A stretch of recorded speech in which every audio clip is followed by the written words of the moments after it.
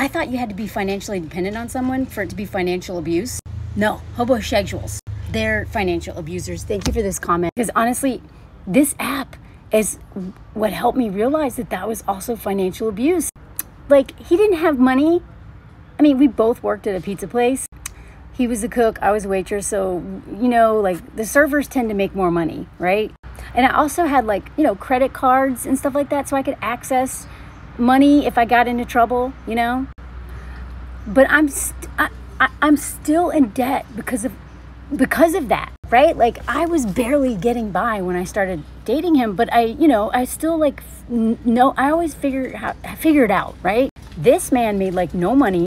He didn't have any credit cards, didn't have a checking account. He would sign his checks. He would sign his checks over to like, you know, pay to Melanie Hamlet, and then I would deposit them in my account and then give him the cash. This guy didn't even have a driver's license. He didn't have a social security card.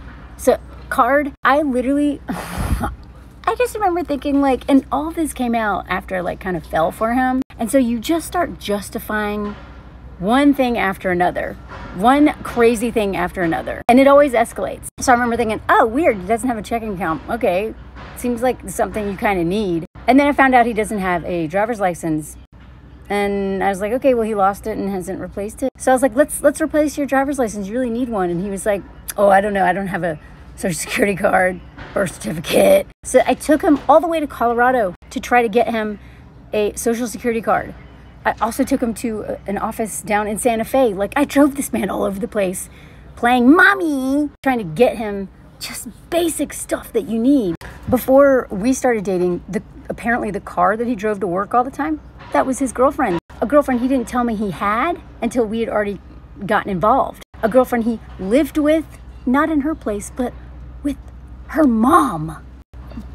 But, you know, he just told so many lies, like, I'm moving out soon, we're breaking up, blah, blah, blah. And literally jumped from one living situation to another, always using women. So there's one example of this that is like, it's so dumb. But to me, I was like, oh my God. We went to a Renaissance fair, and all of I had never had a boyfriend, y'all. I was 36, okay? I was like, I didn't know what it was like to stay in a hotel with a man that I was dating, because I never really dated a man. I didn't know what it was like to go, like, I can't show y'all, I want to show pictures, but I think it's going to be too traumatizing for me to do that. So, like, I was like, what would I, like, I felt like I'd missed out. So I wanted to travel. I was like, you know, I traveled alone for most of my life, and I've traveled a lot. And I wanted to know what it was like to travel with a boyfriend. So we stayed in like a hotel. It was like, you know, terrible. There was like a hole in the wall and like cigarette burns. Like, it was trash, but it was still a hotel. And I felt fancy. You know, having lived in my truck for a long time, like just a hotel instead of sleeping in the parking lot, hiding in the back of my truck with curtains was like a step up. But we went to like, I drove him all the way to, and I paid for all the gas. I paid for all the food. I paid for everything. And I was like, whatever, he doesn't make as much money, it's only fair. But this man always had money for cigarettes, and he always had money for that. He also showed up with a brand new pair of cowboy boots, and I was like, oh, that's weird. Like, so we went to like Six Flags, or I don't know what it's called, but one of those amusement parks up in Colorado that also had a water park. And I was like, wow. I mean, seriously, y'all, when you're 36 and you've never done that with a man that you dated, I just wanted to experience it. And I knew it was like kind of messed up, but it was fun and exciting, and like, why not? What's the worst that can happen, right? You can tell by the voices I'm using that I'm still have a little bit of shame, right? Because I feel so stupid. And it's in these comments of this video. You feel so stupid because, you know, like when you look back, you're like, of course. Red flags everywhere. But I understand what drove me to do that. But anyway, we went to this Renaissance fair. I paid for admission. You know, I paid for everything. And I remember he saw they were selling kilts. Like, there was like they had all these little, like, the little village where they're selling like little things from, you know, Renaissance. Well, and they were selling like kilts. And this is one of those guys who's obsessed with being Irish. I swear. Some of my ancestors are Irish. But this man was obsessed with it, right? He just needed a kilt. This kilt was like $250. That was like more than he made in like 2 weeks. Like, he did not make much money. And he was so mad that I was upset that he was going to spend all of his paycheck on that kilt while I was paying for the hotel, the gas, the entrance fee, food, everything. And that was the first night that I realized he's a violent man. He threw a glass jar across the hotel room, like as hard as he could. He did like all kinds of stuff that was so sketch. And then he threw, because he was so mad that I didn't let the baby buy the kilt because I held on to his money. That's the one thing he let me hold on to.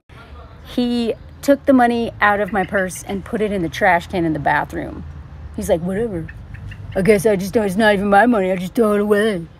So I didn't actually realize until much later how much this man financially abused me, because all of my resources were sucked dry paying for this man. All the while he smokes cigarettes all day. He smokes, which he called his medicine to help him with his anger. So on some level I was like, yeah, go get a bag, you know, because I didn't want him to not be, He drank. All of his money, all of his resources went on smoking and drinking. But he never contributed any money to any bills, gas, nothing. I even got this man a truck. My friend had an extra truck, like an old one. And before I realized how dangerous and unhinged this man was, I talked my friend into letting us borrow it so that I didn't have to be the soccer mom taking this dude to work every day, because the old car he had was his ex-girlfriend's that he was cheating on. And you know, this man almost destroyed my friend's car. So I kind of went behind his back and I told my friend, I was like, can you please just say you need that car back? Because I will not be able to live with myself if he ruins your car. Like, I think he's going to wreck it. He's going to do something bad to it. I don't trust him. Like, please say you need it back. I'll just be his soccer mom again. So I was. And then I helped him buy his own truck, because I was his little savings account. And then he never got a license plate. He never got insurance. He didn't have a driver's license. And then when he said he was going to come visit me in California, which, you know, I let him believe that I like wanted to see him. He said he was going to stay outside of a gas station with a sign that says going to California to see my daughter, and that people would give him gas money because that's what he always did. And I was like, but you're not going to California to see your daughter, like, that's lying. And he was like, I shouldn't have to pay for gas. And that's when it clicked for me. You know, I grew up like in middle class, single mom, but I went to like a really nice public school because she moved to this town knowing it was going to blow up. And so it ended up blowing up. So there's a lot of rich kids at my public school. And so I was always around a lot of kids. I mean, I have privilege, white privilege, middle class privilege. So I have so much privilege. But in this group of people, I was like at the bottom of the financial ranking system.